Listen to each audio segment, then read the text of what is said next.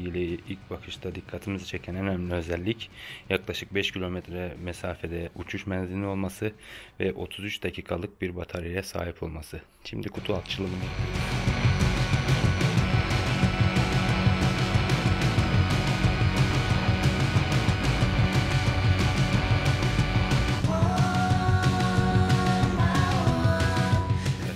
Açılımını gerçekleştirdikten sonra yavaş yavaş drone'umuzun içerisinden çıkan parçalar ve drone'umuzu tanıyabiliriz.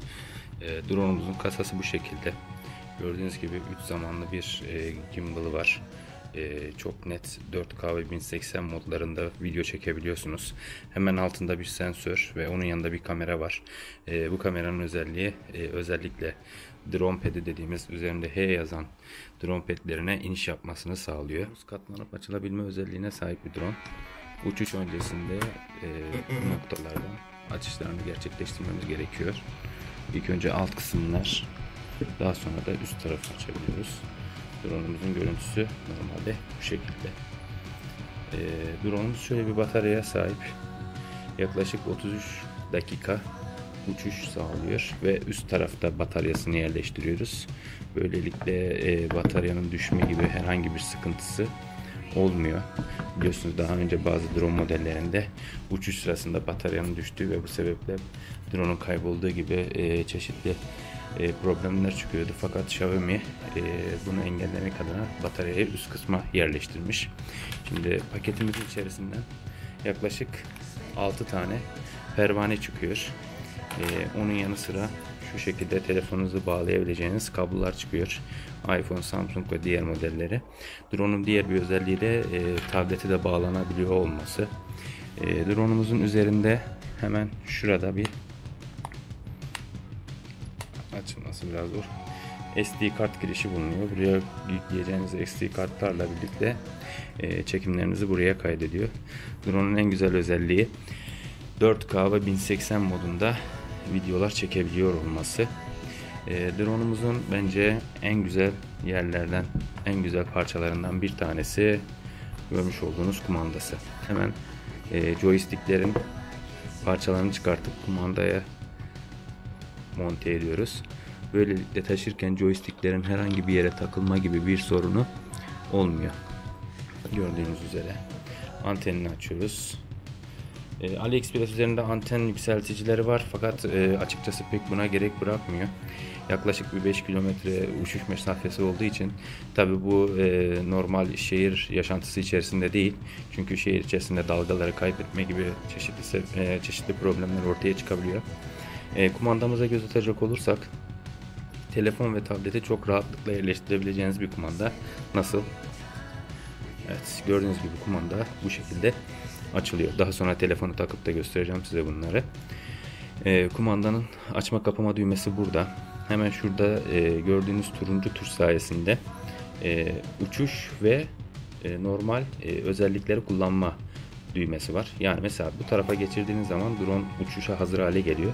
Sağ tarafa çektiğinizde de sadece fonksiyonel özellikleri kullanabiliyorsunuz. Hemen şurada otomatik iniş ve otomatik kalkış düğmesi var. Bir üstündeki joystick 5 görevli bir joystick.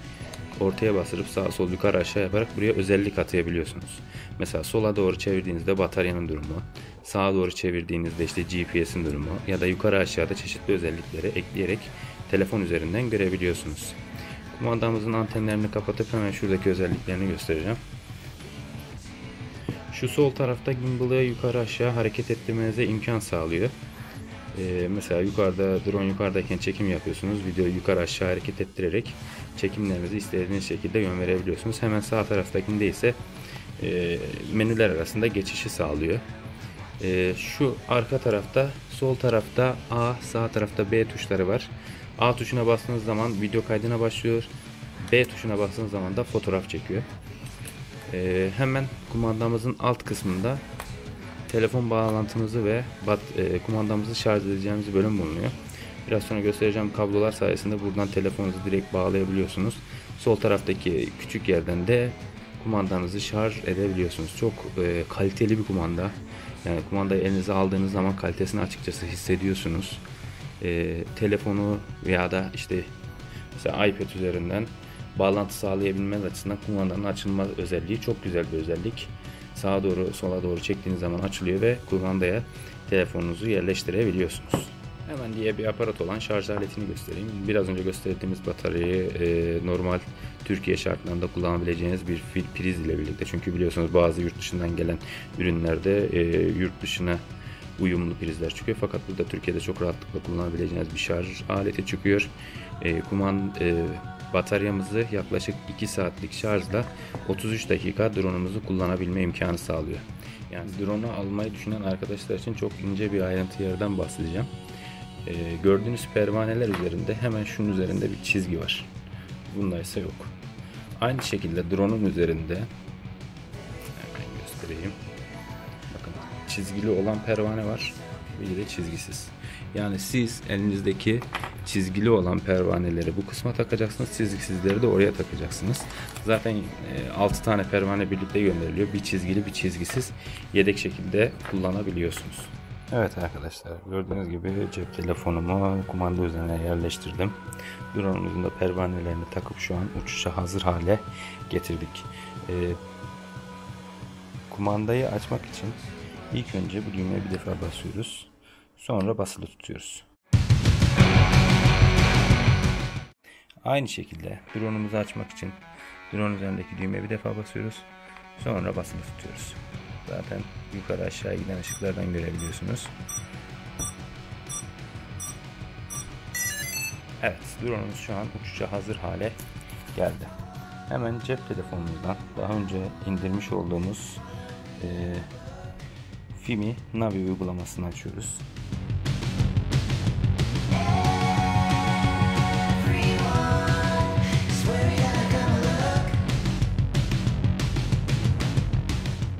Gördüğünüz gibi ışık yanıp sönmeye başlıyor. Işığın yanıp sönmesi bittikten sonra kumandamız drone'umuza bağlanacak.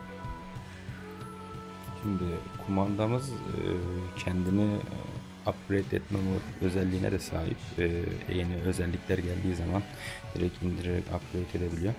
Kumandayı genel olarak inceleyecek olursak hemen bakın şu sağ tarafta telefonu bağlayacağımız kablo için bir kanal var. Telefonu buradan USB üzerinden bağlıyoruz ve drone'umuzla bağlantıyı gerçekleştiriyoruz. Şöyle de bir şey var. Kumandadan telefon kendini şarj edebiliyor. Yani kumandanızın şarjıyla telefonunuzun şarjını birlikte kullanabiliyorsunuz. Diyelim. Şu an drone'un kumandasının sağ üst köşesinden kamerayı yukarı aşağı hareket ettirebiliyorum. Görebiliyorsunuz. Güzel bir özellik. Evet, şimdi yavaş yavaş uygulamanın içerisindeki özelliklere bakalım. Hemen üst köşede Limit of Flight Speed'i görüyorsunuz. Bu sizin ne kadar hızla gidebileceğiniz, yani mesela 10'dan aşağı yukarı artı eksi yaparak değiştirebiliyorsunuz ama hız limitinizi gösteriyor. Böylece drone'u kaybetmenizin önüne geçmiş oluyorsunuz. Hemen altında Limit of Flight Distance yazıyor. O da drone'la en fazla ne kadar yüksekliğe çıkabileceğinizi. Tabi bunları kendinize göre ayarlayabiliyorsunuz ama sivil havacılık kuralları gereği 500 metrenin üzerine çıkmanız biraz zor. Şu an en alt limit yaklaşık 300-305 metre civarında. Fakat siz bunu isterseniz daha yukarı limitlere çekebiliyorsunuz.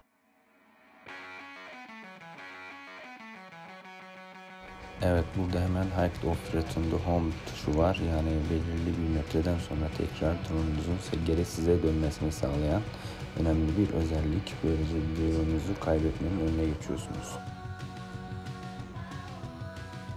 Hemen yukarıda Beginner mod var. Bu yükseklik ve hızlara otomatik ayarlanmış.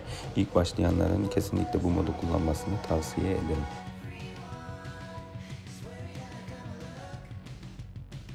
Evet, burada kalibrasyon modu ve onun hemen altında drone kaybolduğu zaman ne yapması gerektiğini RTH yazan Return to Home tuşu. Yani drone kaybolduğu zaman tekrar ilk bulunduğunuz noktaya geliyor. Home point noktası gördüğünüz gibi kendini seçebiliyorsunuz. Sol taraftaki bulunduğunuz yere, sağ taraftaki de kumandanın bulunduğu yere geri dönüş yapıyor. Evet, burada hemen ana menüde ikinci bölüme giriyoruz. Burada kumandamızın kontrolleriyle ilgili bir menü var. Kalibrasyon ve daha önce hatırlarsanız kumanda üzerinde gösterdiğim sağ alttaki tuşun hangi özellikleri atabileceğimizi gösteriyor. Evet, şu an mesela yukarı aşağı sağ sol yaptığımda hangi özellikleri kullanabileceğimi buradan çok rahat bir şekilde ayarlayabiliyorum. Evet, bu menüde de gimbal kalibrasyonunu ve gimbalınızın hızını ayarlayabiliyorsunuz. Yani %50 dediği kısımdan hızının artışını veya azalışını, siz havadayken işte kameranızı çevirmek istediğiniz hızı ayarlıyorsunuz. Bu güzel bir özellik çünkü etrafı çekerken o hızı ayarlayabildiğiniz için çok daha güzel çekimler elde edebiliyorsunuz.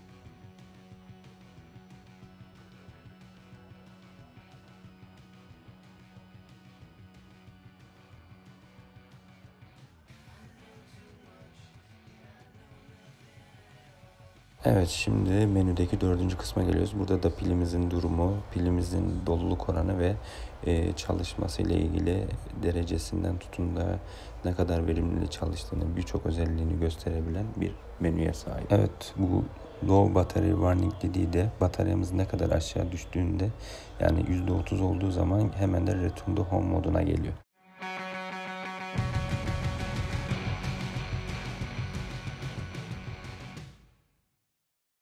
Evet, şimdi drone'umuzun GPS'ine göz atacak olursak tıkladığımız an çok hızlı bir şekilde bulunduğumuz konuma cevap veriyor. Yani gerçekten bir cep telefonu hızında GPS olarak bağlanma hızına sahip. Kamera kayıt özelliklerinden bahsedecek olursak menüye tıkladığımız takdirde hangi ISO değerinde, hangi FPV modunda ya da hangi aralıklarla kayıt yapabileceğimizi çok rahat bir şekilde ayarlayabiliyoruz. Buradan gördüğünüz gibi mesela SD kart, şu an ufak bir SD kart taktım ben çekim yapabilmek adına. Kartımızın doluluk oranını, gerekirse videoları format atabilme özelliği var. Buradan gördüğünüz gibi genel özellikler, işte videoların, fotoğrafların renk ayarlarını çok rahat bir şekilde yapabiliyorsunuz.